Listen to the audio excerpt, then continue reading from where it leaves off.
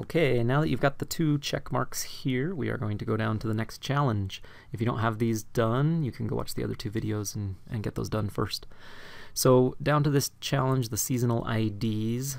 IDs and class attributes are maybe a little more advanced. I might not have you learn them this soon, but Khan Academy does it, so they're probably correct. So let's do it. So what they want us to do is this. Talks about both of the H2s that are on the page right here. H2 tags have IDs, but there are no CSS rules for styling them yet, so they haven't been styled. We're going to add 2 rules that color the headings. So this summer heading and winter, those are the 2 H2s right here, summer, winter. So what they have an ID attribute. Attributes are these words inside of the opening tag with an equals, and they always have a value in quotation marks. And so this ID called summer is on the first H2, and the next one is called winter. So they're both IDs, and they're called something different. This is just the purpose of an ID is to give a tag that is the same, right? These are both H2 tags, they're the same. It's to give them, or to make them unique in some way, because we want to color them a different color. Okay, so it gives the hint up here, so you can look at that and see what we're about to do, what I'm about to do. But it's in the style tags, again, we're up here.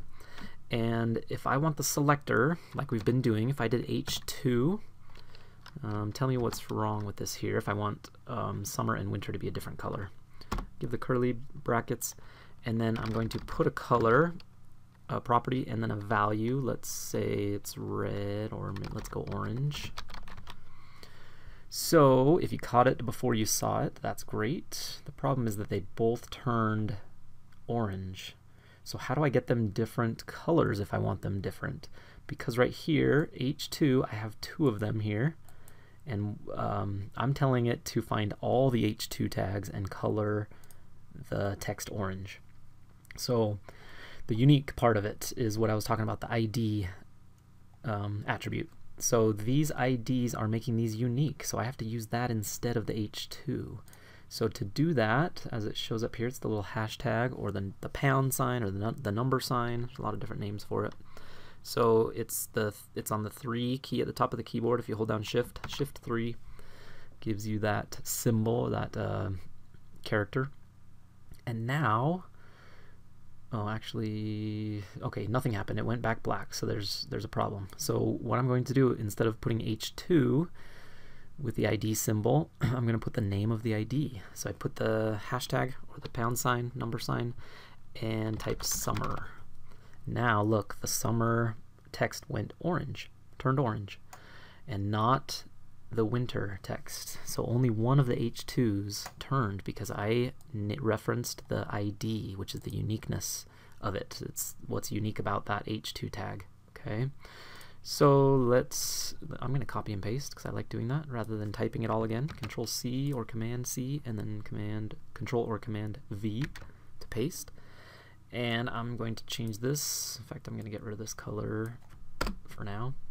And I'm going to change the ID to the other ID, which is called winter. Okay, and now that it's referencing that tag, I'm going to give it a different color, which I'll go back to navy. See, now I've got, I'll just do blue. Snowy color. Okay.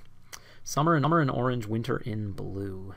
Okay, so now I can, I think the beginner move, I can color these 2 H2 tags different colors because of the unique ID of each of them.